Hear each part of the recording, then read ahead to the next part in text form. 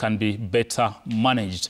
Now back to Western Kenya, or Shitera's home area, and Kabras made it 3 out of 3, crushing KCB in the Kenya Cup final to lift the gong for another edition. Let's take a look at how that action went down at the showground in Kakamega.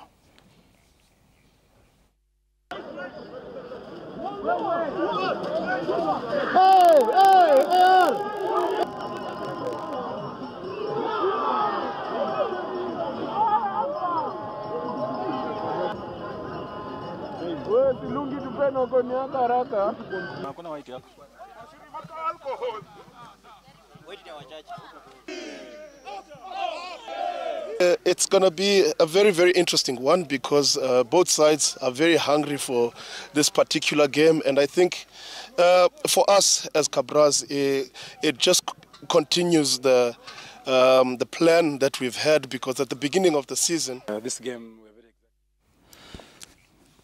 And of course, Kabras RFC actually beating KCB in the final that went down at the Kakamega showground. Shitera, that's your home team and you've been supporting it. Probably you predicted this victory. We warned them when they were here. By the new warned them. We told them to prepare. It's unfortunate that it was played at Kakamega.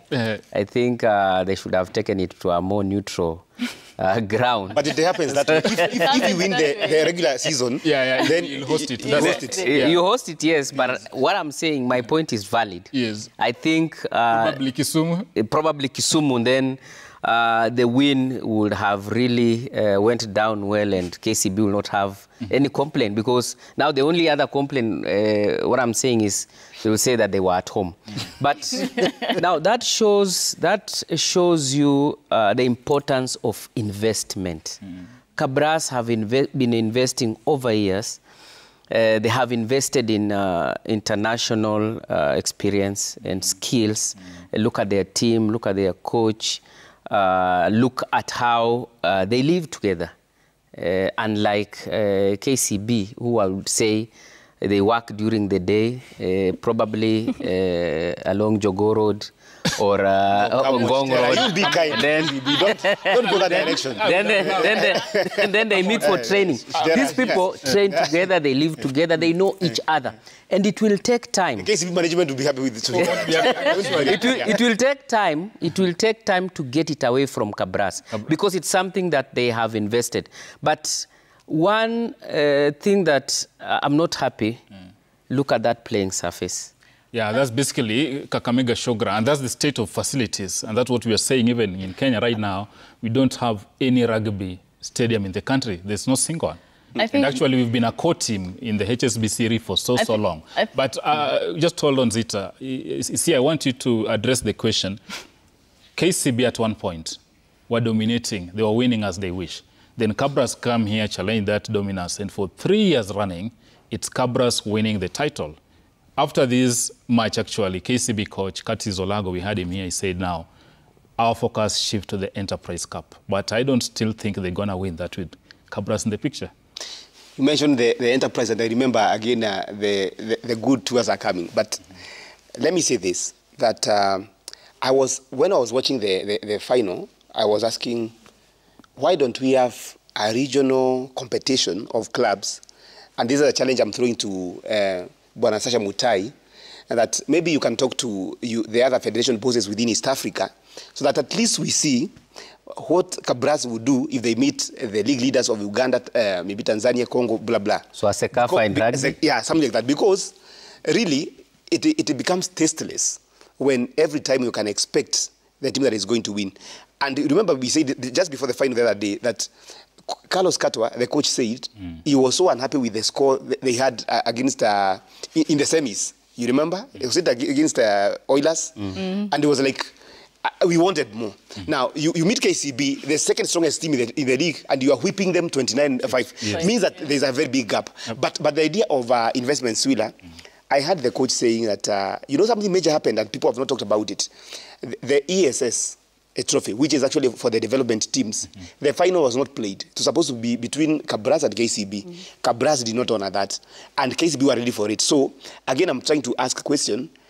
Kabras resting on their laurels, and they're forgetting that it is this development team that is supposed to anchor their future in. Because KCB are saying, we are transitioning. That is what Curtis Olago is saying. We are transitioning, and give us just a few years. When this young team and the experienced players come to jail, we are going to do something different. Real quick, and I want you also to address it with the issue of rugby in Ukunda. South Coast Pirates, actually. Not much of mentioning, but to give them their credit, this team beat everybody, Impala actually in the final. And next term, they're going to compete in the Kenya Cup. So probably could see rugby action in Ukunda or whichever venue they're going to choose, even if it's Mombasa Sports Club or whichever. This is beautiful because at the end of it, we want. And actually, all we have that games. footage if we can have a look at it, even as Zita makes. We have like all the games going to Mashinani. You know, if you talk about South Coast, of course, people will from Kabras, they have to go back up to South Coast. Talking about if it goes to, again, even in Nandi, we need to have a rugby team there. so that people from here can even go to Nandi and see. You know, that is how we see the game growing. You know, other people coming from other counties and do it and playing this game. Just to talk about a little bit about Kabras and KCB. You know, Kabras have a very good team to go outside and poach for what talent, knowing that the school games that are going on, rugby school games in high school, it's still going on. This is the time that KCB needs to go and see these school games that are happening in. Kakamega have very good. Kakamega always it's like a feeder to Kabras, to Kabras FC and any rugby team. Oyonzo and Vihiga. Yes, and Vihiga. So for me, even KCB now needs to go out and see what is needed, what is happening in the school games, and come up with fresh blood. Because I went and did a story for them when they were here, so you can see other people are really getting the age, really getting with them, and they need to give us space for others, for the fresh blood. You see, Swila, do you remember the phenomenon of Man City and how things changed in England when money was poured? Teams that had no name, teams like Chelsea and Man City, started now talking about... what are you saying? You know, no, it's true. Just the other day, you know, maybe age may disadvantage. What are you saying? But let me put this, let me finish my point. Yes. That is what is happening with our rugby. The more the money you have, the more dominance. The more dominance. It's quality players and quality coaches. So you ask the question but of South Coast. KCB is not like let me make my point. Because of time, okay. You see, the idea of South Coast. South Coast, you may say that, but you need to ask the question, the amount of money pumped into the team. Let them tell us. Yeah, so you see, South Coast Pirates, the more the money, the well structured the year, in terms of like even attracting sponsorship, that one will speak to whether they're going to come survive in the league or not. And you see, what Kabras and even KCB, we need to give KCB their flowers. Being in the final all the time, it's true they are doing something. Credit to them. You see, if every other team that has a good player, anachukuliwa na KCB ama anaenda Kabras, it means we are going to continue seeing the same thing. That's why I've been saying we need to have a structure in a way that at least in the league, there is our reward that comes with the sponsorship for all the teams that needs to keep their best. Absolutely. Dennis, in the interest of time, I want to talk about the wrangles within the federation, that rugby union. Actually, last week they had an AGM and things didn't really go very well down there. And this probably could hurt the growth of the game in the foreseeable future. I think our federations is like personal properties for so many head of federations. From football, volleyball, rugby, basketball. But rugby is different, Dennis. I think we've seen election held periodically, and we're seeing change of guard, and probably at every tenure. We had Odur Gangala, of course, he served his term. We've now seen Sasha Mutai. But even with Sasha there, we are seeing squabbles in the boardroom. Yes, that's what I'm telling you. Whenever someone is at the helm of the federation, now most of them feel like this is now my property, I can handle it the way I want. There's no openness among the leaders. Especially when there's money involved, now that's where the problems start coming in. Something that even the ministry through the Waziri, Bwana CS, Babu na Mamba should now intervene in our federation, that kama FIFA or Atuban. But we have a lot that we need to work on in our federation, that people should not take federations as personal properties. Sabwa, please. Swila, you see, fairness is very important.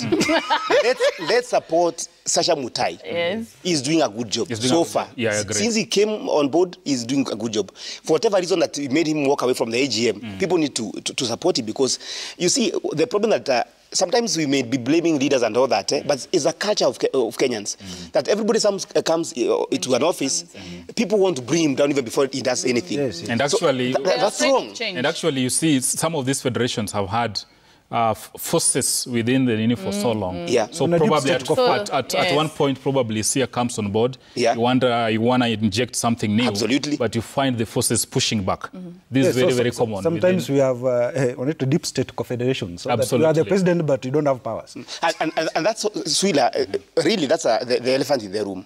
Most of the federations, people come, they are not given even a chance to do anything because there are people who are just fighting back. Absolutely. And it becomes a personal interest, not the whole, the big picture of the game. Like, what do you want with our rugby? We are talking about a time that Shujaa is fighting hard to go back to the top series. Yes. We have the Munich, really, actually, challenger coming up. This is a time we should be having all the harmony in our team. Absolutely. And to Sasha Mutai, of course, we'll make time and bring you to the show to hear your thoughts on the state of rugby and how we take the game forward. For now, we take a brief commercial break, but when we come in the second hour, and of course, we'll be going to Bonn, Germany, where Joshua Charo is on standby. We'll also be looking at the Devils who are blowing hot and cold, and of course, the elephants still atop the tree. Which way will it go? Don't go away.